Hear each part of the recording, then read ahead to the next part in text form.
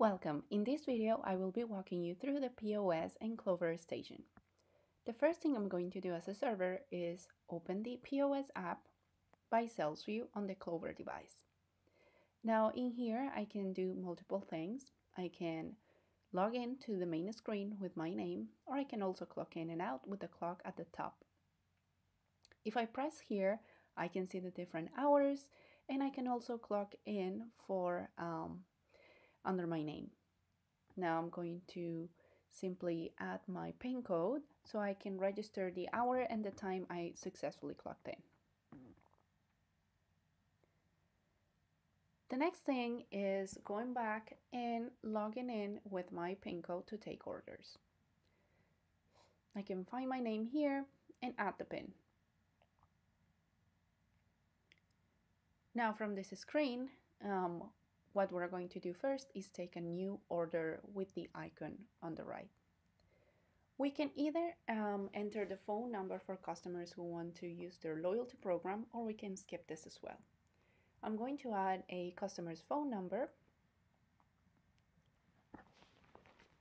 and assign them to an order immediately.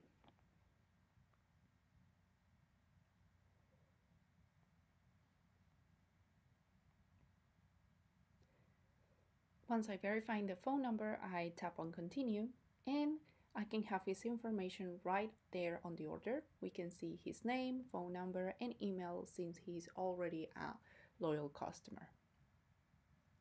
Now on the left side, we can see the different categories and the products and subcategories. If we go to a category of Italian, we can see the subcategories of pizza, pasta, rice, and we can simply start adding products to the order. Now I'm showing you some examples of out-of-stock products. We can see here the lasagna or the zucchini that have the out-of-stock in red. Now I'm going to add a product that has some modifiers. Now this product will be added onto the right side. On the right side, we have the number of the order and the customer. I will tap on the product and we can see the description, we can see the different modifiers. Some of them have an extra cost, others cannot have an extra cost. All we need to do is simply add on the modifiers, tap them on, and add the product to the order. We can see the product, the different modifiers, and the extra cost on each one of them.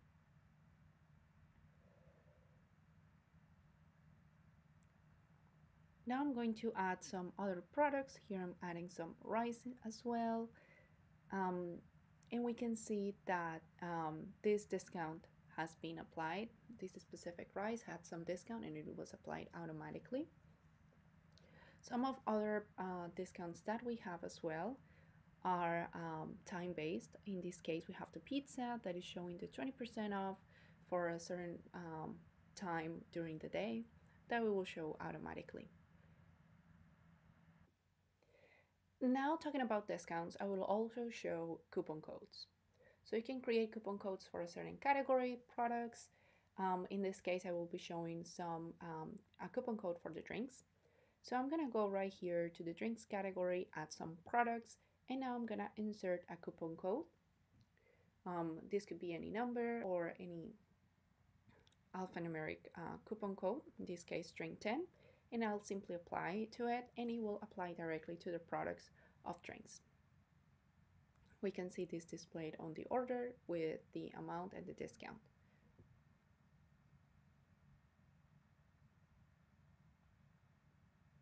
Now I'm just simply adding some other products to the order, and now I'm going to show a non-time-based discount. So this could be for employees, anniversaries, and more. We also have runtime discount. So if the dish is cold or we want to kind of like reward the customers in some way, we can give them a runtime discount on any currency value or percentage amount as well, according to the permission of the employee. In this case, if the employee doesn't have the permission, they will have to add a PIN code to it. Now we are coming here to pay and we see the different options. We see cash, gift card checks. We also see the loyalty cash that is available and external credit card gift card. Now I'm going to proceed with the credit card. I can see the tip percentage amount from here. I can select any and then proceed to take the card, tap, swipe, or insert the card. Now, once we read the card, the customer will enter their PIN code and we can finish up the transaction.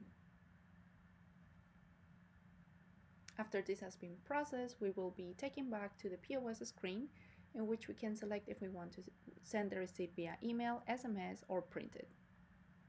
This is an example of the receipt with the next day coupon code at the end. Now I'm going to show you some other features on the POS. The first one is capturing or doing a tip adjustment. So here we see the transactions that have been processed with the amount, and we also see the tip amount. If we tap on the tip amount, we can see the full amount, and we can do things like capture the tip, or we can also do some adjustment as well. So here we see both of them, and now we're going to simply capture it. You can see that the capture has been successful, and we see the other amount that is remaining. Now, another feature that we have here is cashback products. So we can add a cashback product of any amount, add it to the order, and process this.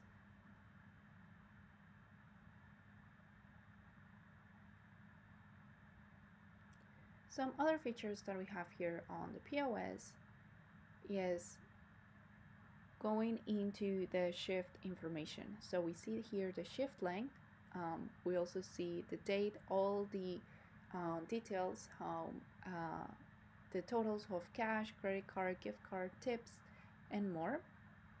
We can see the information of the previous shift, or we can also manage the current shift. We can deposit to save, we can manage cash, or close the shift. In manage cash, we can add or deduct any amount. In this case, we're going to deduct $50 and save it.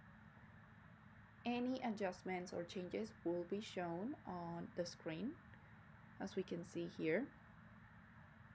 And now we're going to close the shift accordingly. Once we do this, everything will go back to zeros.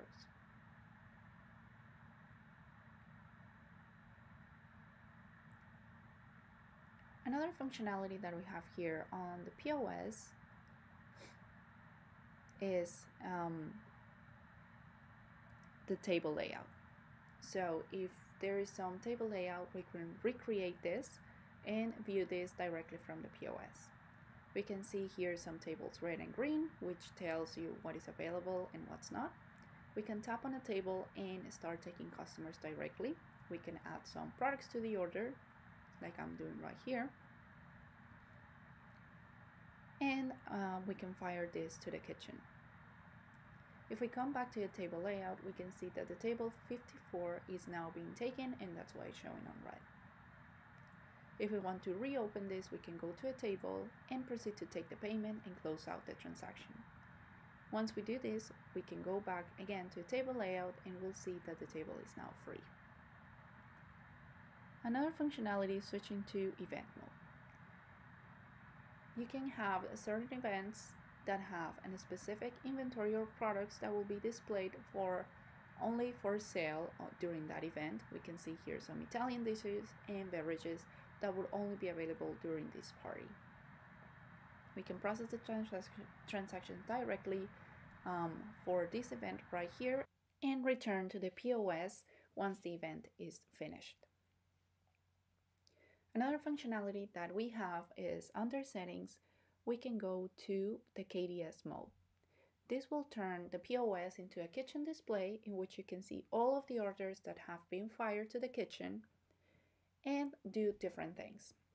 So here we see the first column of the customer, then we have the tracking status, delivery or pickup, the amount, card information, date and time. If I open one of the orders, I can see the dishes that have been placed, and I can also print the kitchen receipt, the order receipt, send an invoice, change the delivery or the pickup status, or delete. Now I can also set the different status for each one of the dishes. I can say they are in process or ready accordingly. And I can also see the orders by color coding. Now I can also change the status for all of the products at once or one by one. Once I say the status that it's ready, the customer will get this message saying that they can pick it up if that's the case with the notification. I can go back to the POS, just disabling the kitchen display, and I can return to taking orders normally. Thank you for watching, and let us know if you have any questions. Welcome to the SalesVu e-commerce solution. In this video, I'm going to walk you through the different sections that we have in different solutions and what you can accomplish with us. Now, on this example, we have a restaurant that has different spaces like a kitchen table, the gallery, and we can see other activities as well, like wine tasting and more. I'm going to walk you through the different menu and options, and we have here some options to make a reservation, order online, view our menus, purchase a gift card, reserve a space, become a member, attend a wine tasting class, special events, join loyalty program, and log in. So the first thing I'm going to do is log in. I'm going to use my email and password so I can simply finish all the checkout process so much quicker and save the information that will be relevant for the online ordering part. Now, the next I'm going to walk you through is making a reservation. So if I'm a customer and I would like to book a table for tonight and I have some friends coming over with me, I can come here, select the date, let's say for today, Friday, a party size of 4, and I can find the availability and the tables too. Now, let's say I want to go to 8 p.m., so I'm going to pick up the table number that is available for that specific time. And then since I log in, all of my information has been saved. I can also check out as a guest and add this information on the spot and add any other special request. Now let me walk you through the section of purchasing a gift card. If you give a person that loves this restaurant a nice present, this will be the perfect one. In here I can select the gift card by checking the options and simply add it to the cart. Now I already have my information to check out faster, but in here before I continue I can add the information. I can see the information of the gift card, I can see the amount and enter the information of who is going to receive it and add a nice message to it. Now let's say this is going to be for my friend's birthday and I can simply add in here the little happy birthday message.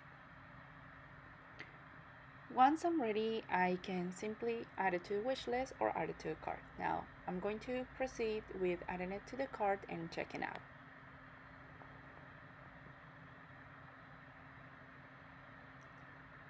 Now from this shopping cart icon, I can edit the information, go back.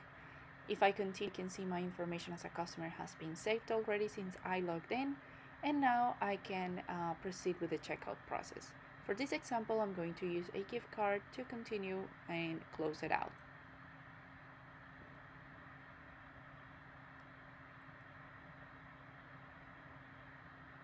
Once I'm done, I can see that I can rate my experience from 0 to 10 and I can also view my receipt.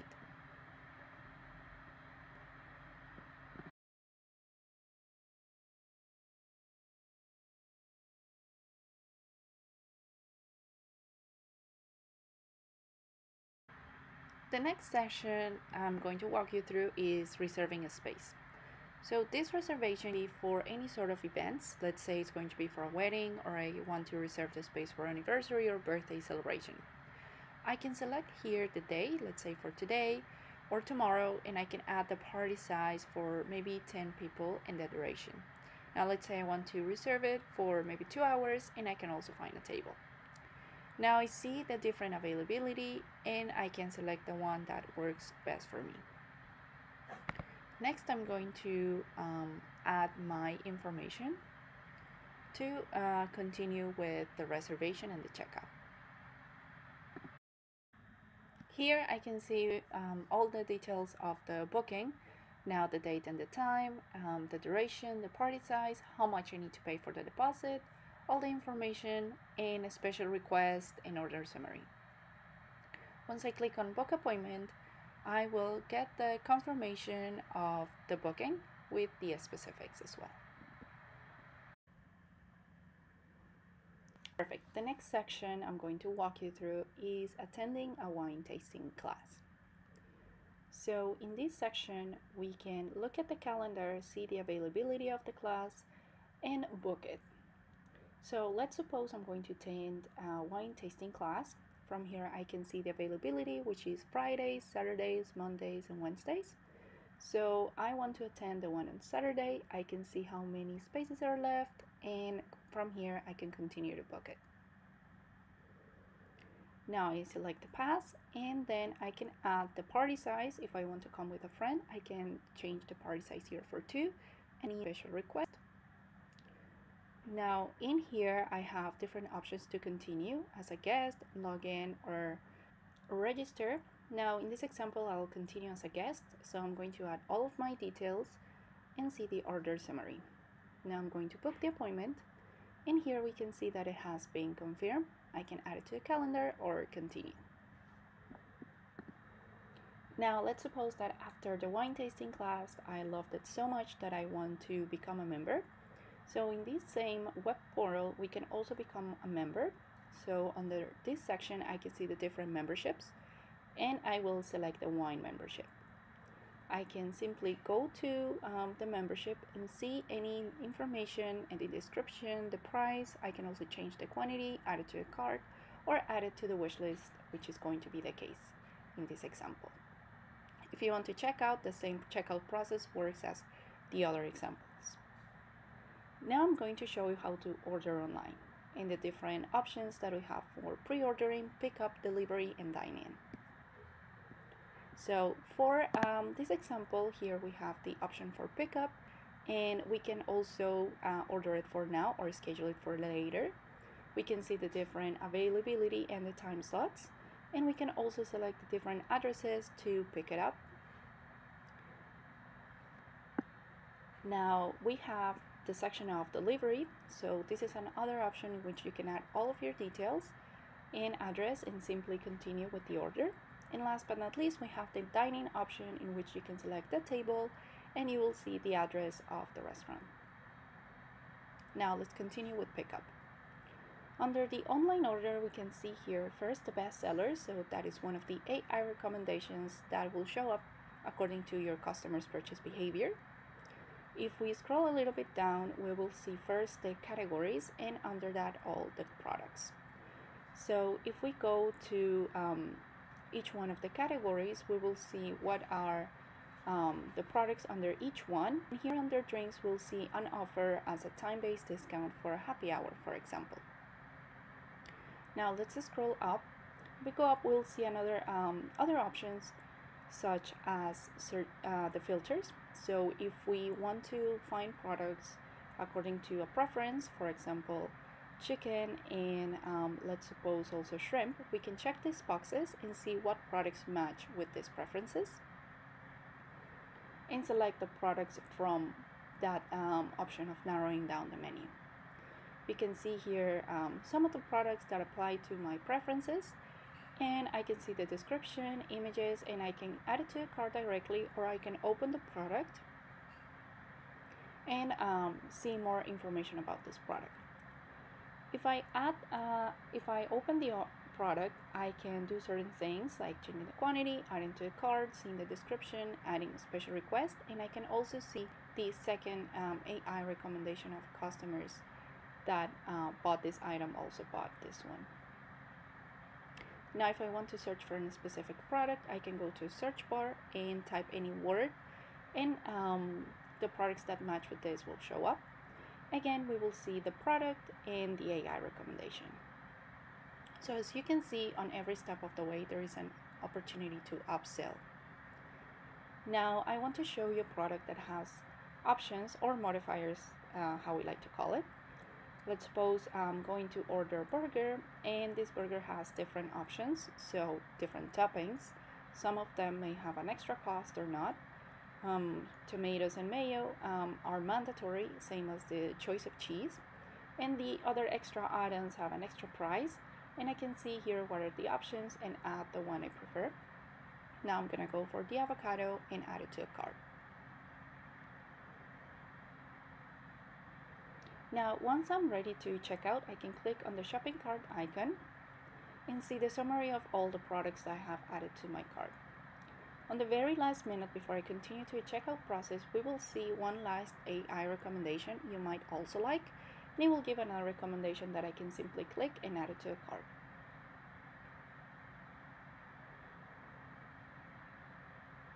Once I'm finally ready to check out, I can continue with the process, and also I can check out as login, or I can also check out as a guest. Since I logged in from the beginning, I'll see that my information is already added and the delivery preference is also added into the order. So all I need to do is select the payment method that I want. So I'm verifying all the information is correct. I can make any last minute changes as well and edit any of the products of my order. And now for this example, I'm also going to use a discount code. So these discount codes will apply to certain products or categories, and all we need to do is simply tap in the code and apply it. And under that, we'll see that since I'm logged in, I have the option to use any of my gift cards, but for this example, I'm going to continue with my credit card and with the Clover payment processing side.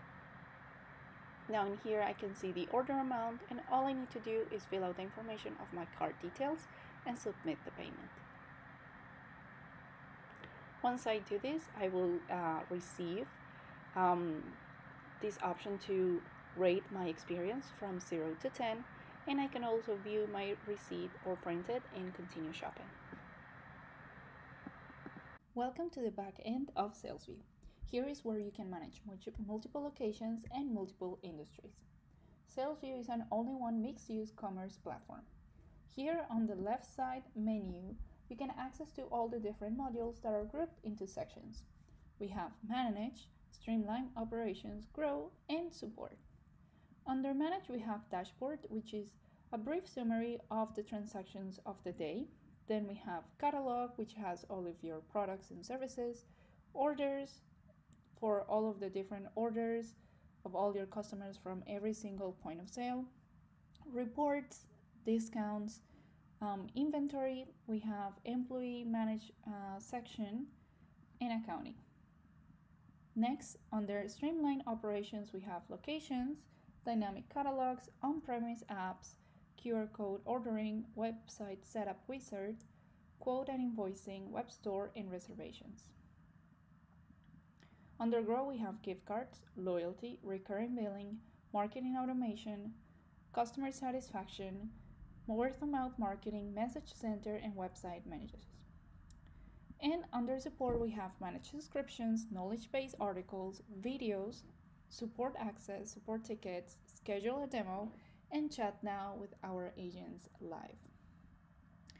Also, we have a section for favorites, which can simply be accessed by going to the star icon next to any of the sections, and that way you can access them for a quick access. If you'd like to remove any of them, you can also click on the star and they will be added back to where they belong on each section. Now I'm going to walk you through the modules with some scenarios. As the IT manager, Jack would want to check all of the multiple devices from SalesVu and also from Clover easily. Now the best way to access this information will be under on-premise apps. Jack in here can simply use the filters to find the devices that are on an exact location. For example, for the Circle restaurant in here, and Jack can see all of the different apps, the name of them, right? For each one of the Clover Flex, and then also the Clover POS, and then any other apps for SalesVu if there is any POS, incoming, kiosk, or so on. Also, it's very important for Jack to see that every single one of them has been updated to the latest app version as well, and also that they are synced on time, just before they start taking orders or just before they're going live. Now, in this information, in this report, you can gather all of this information, just to make sure everything is set up properly before taking orders from the customers. As the F&B manager of the restaurant, Claire, who wants to make sure that all the time-based menus are set up correctly before the restaurant opens, she can check that information out under the dynamic catalog section. Here she can check if there is any time-based menus that are not set up correctly, for example with the start time and the end time, and also for the days. Also, if she wants to add a brunch time-based menu, she can come here and add it under dynamic products and service catalogs. Now, it's also very important for Claire to check that all of the different products that have specific units are deducted correctly from the inventory. She can check from the catalog directly by searching for a product and then going to the specifics of this product. Now, from here, she can check the price override as well. She can check the category that is set up correctly, the inventory setting, and then she can go to the modifier groups. So she can have modifier groups for toppings, extra ads, or cheese of choice, things that may not have any extra cost. And she can check that they are mandatory and they have a maximum amount to be selected. For extra cost, she can go to the modifier group, such as extra add-ons, and make sure that all of the different options have the correct extra cost for these specific modifiers. Now, for the components, she wants to make sure that the units are exactly for what needs to be deducted. In this case, she has the hamburger buns and the meat with the quantities.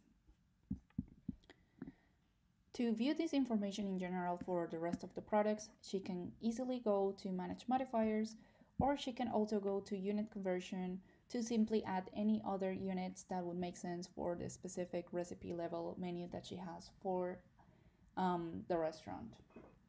Now, John, the inventory manager, wants to see the current inventory count on the restaurant. For this, he can see this information from Inventory section on the very first screen where it shows the View and Adjust. For the restaurant, John only needs to select the correct location since this is a multi-location, multi-industry account.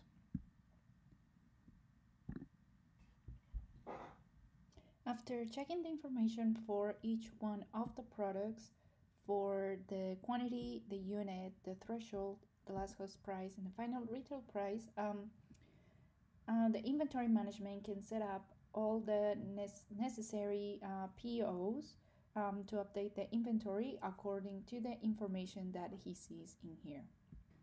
He can easily check what are the open orders, edit any one of them to add any other products, or receive them partially with any sort of information or comments. He can also check which ones are the closed orders as well, and also any other draft orders. Now, for this case, he doesn't need to create any POs at the moment. What he wants is to transfer inventory from one location to another. But first, he wants to check any adjustments on the inventory based on the negative discrepancies that he noticed. Now, under here, John can see the product name, the before and after quantity, and the date and the change with its corresponding unit and note for each one of these adjustments. Now, these adjustments can be as broken bottles and expired products or missing products that will not found on the inventory count. For the inventory transfer, John can do this very simple by simply selecting the source and the destination. So this way he can do it in just 1 second and won't take much of his time just by simply adding the transfer quantity right here. And then the inventory on each one of the locations would be changed automatically. Now we can see easily the source available quantity and the destination available quantity. Now in this case, we're only going to move some of them because because of an event for this next location that needs to have more quantity available. From a finance perspective, Rachel wants to verify the different tax brackets that have been added into the products, and she wants to make sure they have been added properly. All she needs to do is go to the tax report, and from here she can see that all of their needs for the different taxes are added accordingly. So alcohol, beverage, commission, sales tax, any custom item tax has been added as well. The taxes can be also set up per product, so Rachel can also go into one of the products, each one of them, and see that these taxes have been added to each product accordingly. For a more specific report on how the taxes have been deducted for each one of the products on the order, she can go to the orders report and export this information as well. Now, James, as the store manager, he wants to see the sales in different ways. He has some reports saved that he can access quickly with just one click. All of these different filters help to create the reports, but what James needs is a sales comparison by each one of the POS or point of sale. He recently added a kiosk, and what he wants to see and compare is in order to see the performance of this kiosk. In the case it's not getting a lot of sales, he can possibly move the kiosk to another location so he can get more traction and get more sales into this new kiosk. Right here, James can see the kiosk 9 that has been added and the total sales as well. It could be not the traction that he's getting that he wants to get at the moment. So again, he's going to find a new strategy to move the kiosk to another location. Now, James also wants to see a comparison between the categories. There are multiple ways to see this. It could be either by a bar chart, or it could also be by a pie chart. Both ways are possible. So from this category pie chart, he can easily see the category that is having more traction. However, the category that is more profitable for the company right now is the visual arts. So what he could do right now is find a new strategy to start promoting these products under these categories, so he can increase the sales under this specific piece. Now, Courtney, the general manager, she's supervising the sales from all of the locations. So she pulls up a report that can help her see the performance of all of them. Now, from this report, Courtney can see a pattern on all of them. She can see that the end of the summer, it's the beginning of the slow season for them. She can start creating new ways to start pulling up the sales for this slow season specifically. She can clearly see that this is a behavior that is happening on all of them, not one in a specific. As an employee manager, Tucker, he wants to review the shift report for all of his employees, and he wants to also see the cash management. So in order to see this, he can go to the shifts and staff section and simply click under the shift report. This gives him a quick access to the closeout report that gives him all the details of the shift information for each one of the locations, and also by each payment device and for each employee. He can easily see the clock in and clock out for each one of the employees, and then see information in detail for the shift, such as the taxes, the cash, the credit card, and all of the transactions at the end.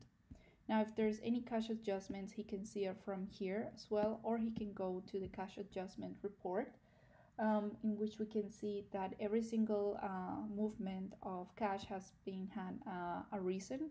Typically, the responses that he normally wants to see is starting bank, closing bank, and deposit to save. But if there's any specific cash movement, he can see it from this specific report. Now, he can also get the information on the hours report. From here, he can see the information for a specific employee. In this specific hour report, he can see the clock in and clock out time. He can see if there's any hours that are missing specifically, so the employee can make up for that time, or if they did any extra hours and those hours need to be paid as well. He can gather that information from this report. And also from the labor report, he can easily get the information for the labor cost ratio for each one of the employees. You can even narrow down the information based on a specific location or job title and see information such as the compensation time, and if there's any employees that need to have like a salary instead of hourly, he can set that up as well and see that information from here too. And at the end, see the labor cost ratio for the employees that are already making transactions and are active on this restaurant location. Now, for profitability reports, the CFO, James, probably wants to see the performance of his most profitable items. So, for this report, he can see it from the Only One Sales and Profitability Master Report. James can see this report by products and even break it down by a specific location.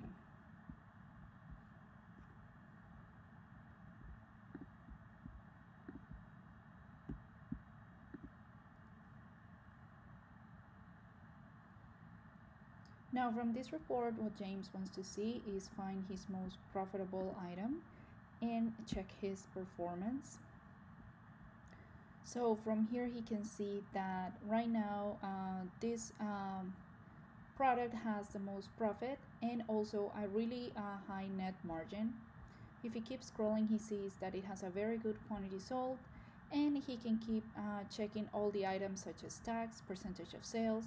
Then he can also see the total cost, average cost, and also the inventory information such as the start quantity and end quantity for this specific product. Now, if there's any information that he doesn't want to have as of now or he wants to add on this report, John can simply customize the columns and add any other sort of information that he wants to have in this report. Finally, from the total cost of inventory, John can also gather this report by different filters. Now, in this case, he's going to do the exact same information for all products and for a specific location.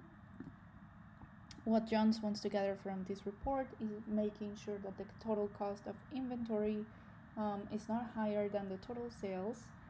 From here, he can create a sale of the items that are not sold yet and have a higher cost of inventory as of now, and he wants to start getting rid of them. This information can be fed into the marketing team, so then they can actually start creating some automating they can start automating some marketing campaigns for the products that need to go out of the inventory as of now. And talking about marketing automation, that's another, in the last one of the last sections we're gonna go over. So Jessica from the marketing team, she can go to the marketing section and start creating the corresponding automated emails with the coupon codes and campaign for the specific sales for the products that the other team has let her know that need to have some sort of coupon code to be sent to the customers. Now, what you can do in here is create a specific emails with any sort of images or attractive information for the customers. Inside the body of the email, she can add the characters for the customer name, for the discount code, for the product and category. So these variables will be replaced with the actual values for whatever the coupon code, name or whatever the customer name is. So the system will do it automatically for you. And you can also add like nice images like we have here on this example. Now for the rules, the marketing team can set specific rules according to different conditions. So there are conditions based on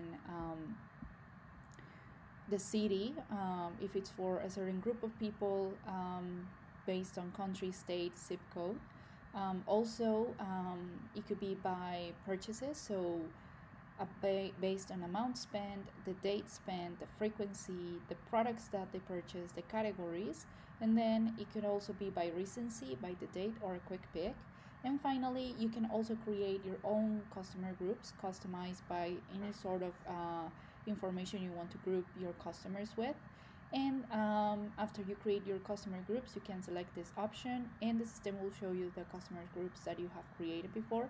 So you can have this more of a personalized, customized email campaign. This way, the whole automation process doesn't take her too long. And once she sends these marketing campaigns, she can track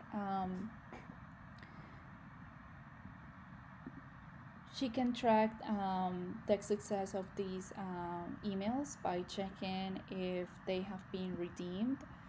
Also, if the email has been opened or bounced, since that can also happen. So from this report, she can also check if that the email that she has from the customers, that email is working well, and she can keep getting in touch with them via email or SMS as well. Last but not least, Jessica will also want to review the performance of the loyalty program that is currently under allocation.